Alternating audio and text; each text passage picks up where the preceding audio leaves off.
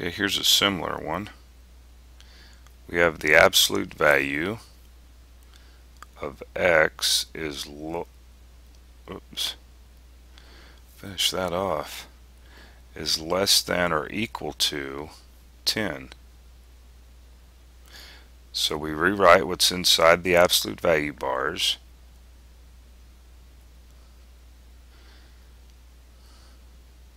So basically in the first part here, we're just dropping the absolute value bars and rewriting it. Now we notice that the inequality here, remember I said look at it as the head of an arrow and it's pointing to the left. So this time we're going to use the word right. Did I say right? I meant the word and.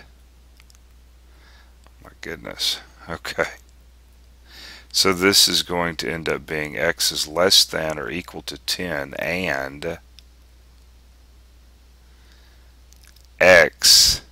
Now we're going to flip the inequality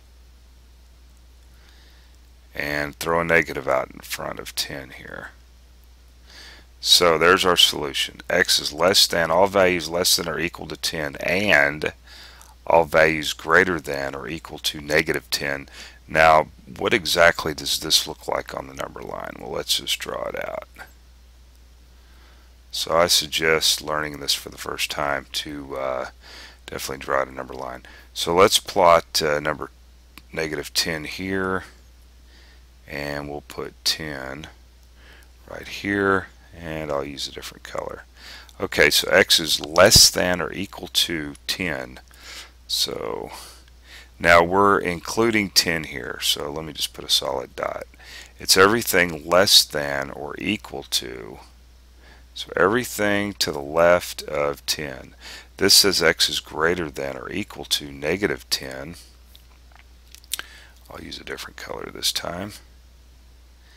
And remember we're including 10, so I'm going to put a solid dot here. So it's, that's actually supposed to be a solid dot here.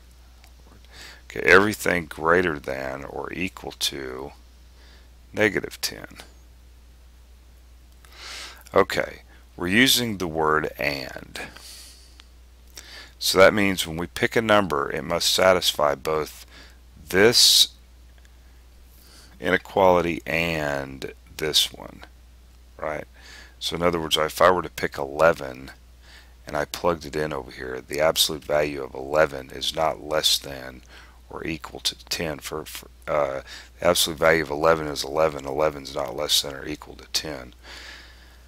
So it has to be, because and means it must satisfy both this inequality here and this one here also. So that means we're going to be left with, I'm going to use a bracket here because we include negative 10, comma, and 10. And we use brackets because we include parentheses if we don't include 10, right? So it's everything between negative 10 and 10.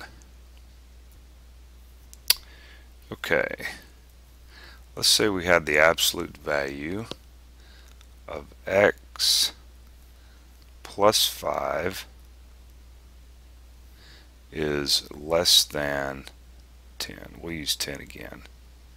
Now this time we've got to get this in standard form, and that is we're going to take this constant here over to the right hand side of the inequality, and when we do, because it's a positive, we take it over to the right, it becomes negative.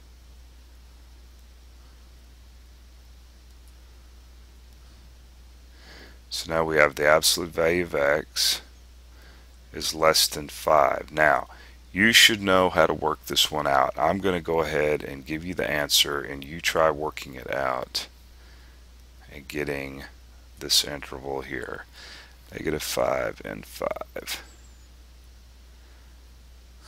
Alright, so it's important that you try working these out on your own.